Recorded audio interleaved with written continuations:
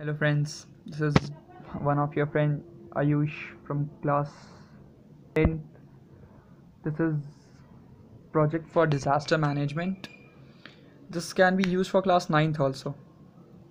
So think this project is for 2018 to 19, but I think the format is same and it would go same only because from 2011 this format is being used.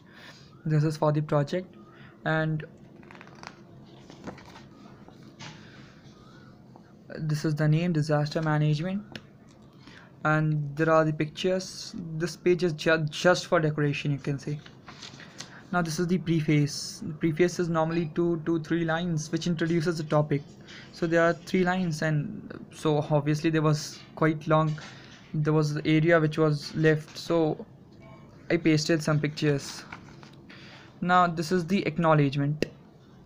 Again it's 2 to 3 lines, and there were this much space was remaining, so I again pasted some pictures.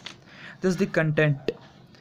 You can see this is the these all things are inside this bar.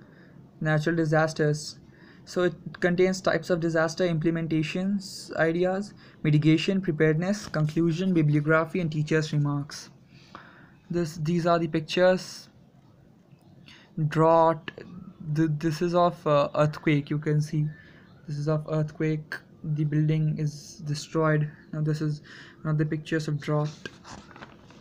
That is just for making the page beautiful. Now this is natural disaster, the introduction of the topic.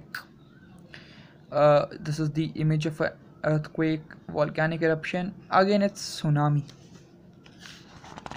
Now this is the types of disaster. So I have first written hurricane, second one is drought, these are the pictures, third is volcanic eruption, fourth is flood, fifth is earthquake. Everything is accompanied by a photo. You would be able to see tsunami, and eighth one is wildfire. Now this is the implementation ideas. You can write any idea you want. Means it is not necessary that you write these ideas only. You can write your own ideas, how you can save the people from these types of natural disasters. Now this is the mitigation. Mitigation, you can say how you can save mass people by your ideas. So these are the things I have written the mitigation, and this is the design of the paper. Just pasted it so that it looks nice.